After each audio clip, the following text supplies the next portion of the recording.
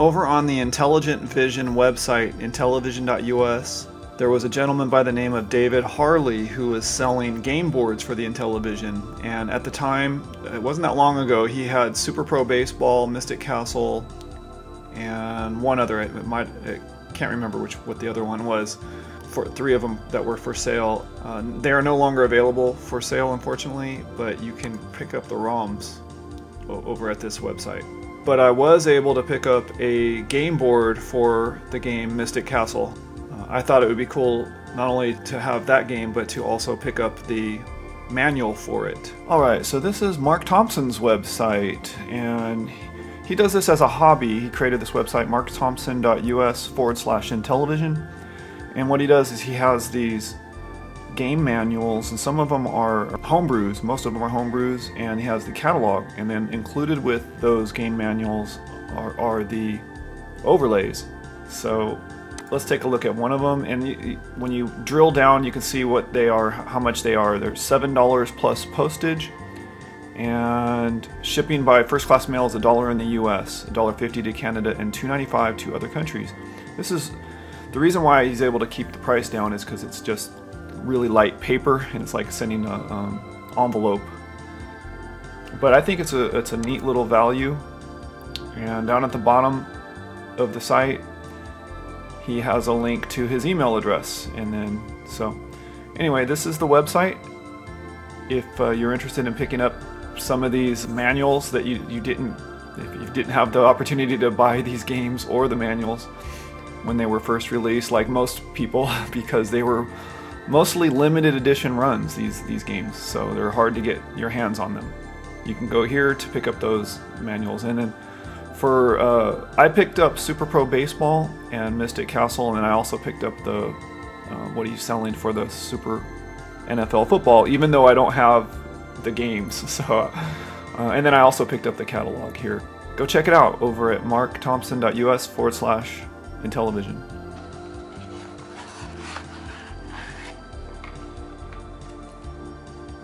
Alright, this is what you get when you order the manuals from Mark Thompson. And what I ordered was the manual for Mystic Castle, and then the, let's get that out of there. See, what I ordered were the Super Pro Baseball and the Super Pro Football manuals. And since I don't have either cartridge, I thought it'd be nice to get those. Ooh, it came with the overlays too. Yeah. I don't know, does this one have overlays? Oh yeah.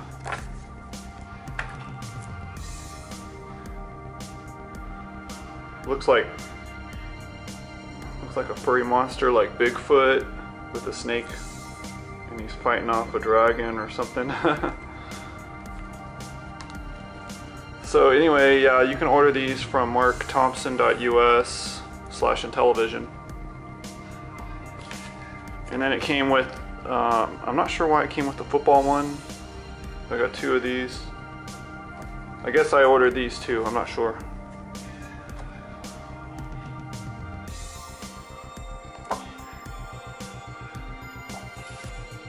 Alright, for this project, what I did was I ordered the game board for Mystic Castle. So let me pull that out and check it out. This is all it is. So, you know, an entire Intellivision game, I guess, which would have been a marvel in the 80s, but now it's like you could fit a whole lot more information on a board this size. But so anyway, I don't have a spare cartridge shell available, so that's why I pulled out a few of these cartridges.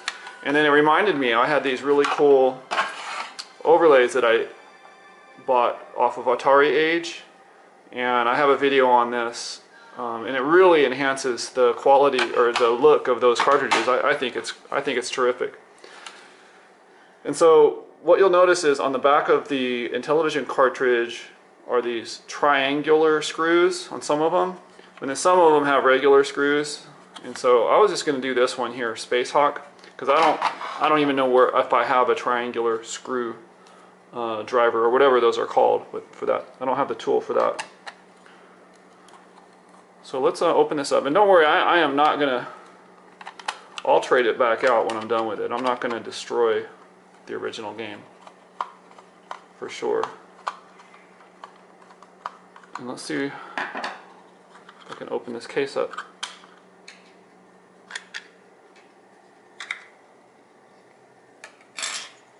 Oh wow, not quite as shiny as this one, huh?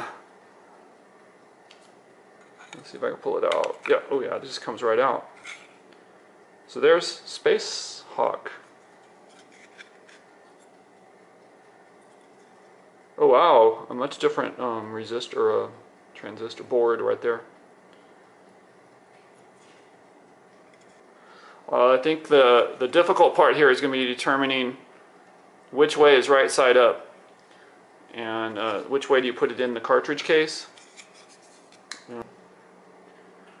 So I'm going to guess it goes in this way because the other board had these chips on the bottom side when you threw it in. So let's see if that works.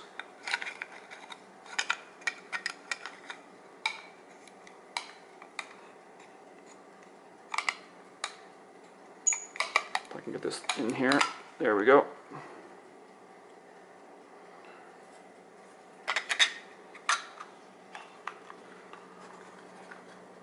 Alright, let's button it up and give it a shot. Alright, so here's my temporary setup for the Intellivision, and I have a TV right here, and I'm going to go ahead and plug it in and turn it on.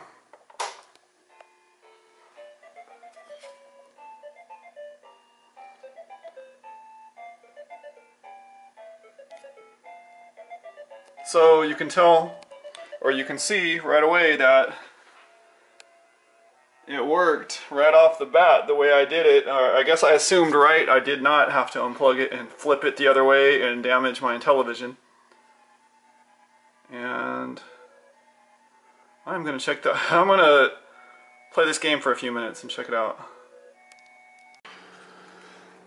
Okay, so just a quick review. If you do ever buy one of these game boards, at least this model of game board, it's not obvious how you plug it in. Do you plug it in this way or this way? But I know now for a fact that you plug it in with these outside chips pointing down. And so anyhow, that's the lesson I learned, and this is unfortunately over at David Harley's website. They're sold out now for the game boards. And I picked this one up. I was lucky enough, and I don't know what I was thinking, but I should have got, I wanted the Super Baseball, but I didn't get it. Oops. Anyhow, I'm going to check out Mystic Castle, and maybe do a quick gameplay section. Clearly released in 2016, this is Mystic Castle for the Intellivision. Right off the bat, what I love about this game is the attention to detail, the animated graphics, the title screen, and the wonderful music that it has. And so playing this game here in this little demo, I have to apologize. I cannot do a complete game review because I have no idea what I was doing. So I was just running around the map randomly. I didn't even know if that dragon was going to hurt me or not. And so I was grabbing pieces, but at this point in the gameplay I had no clue what I was supposed to do with the pieces or how to get to the next level. And so I apologize for that, and I'm just kind of running around on that first map endlessly. But when I get time, I'm going to learn how to play this game. It's really cool. I love the music in it, and it's how the play field changes as you play. Walls appear and disappear as you're playing. So it's really fun, even on this first little map.